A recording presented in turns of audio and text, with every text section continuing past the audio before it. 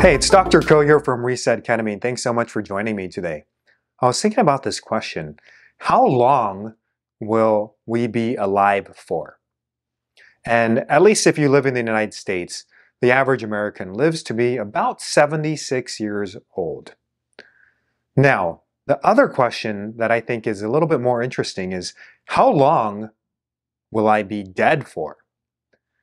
Well, we know that the length of time of being dead is significantly longer than the length of time being alive.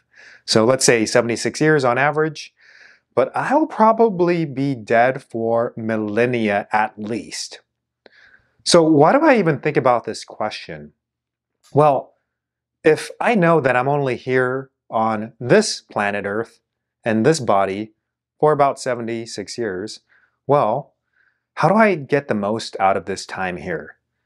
The time here is precious, it's finite, it's non-renewable, which means that I want to get the most out of it as possible. I want to do the things that I enjoy. I want to live my life the way I want to live it, because I'm going to be dead for a long time. Now, how does all of this relate to ketamine therapy? Well, one of the interesting things is people will gain a different perspective about their life.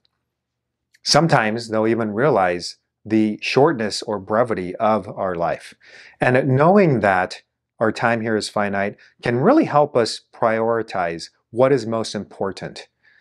Sometimes we place importance on things that may not be that valuable, whether it's a promotion, whether it's status, whether it's power, whether it's that small little conversation that maybe I shouldn't have said something or someone said something that hurt me.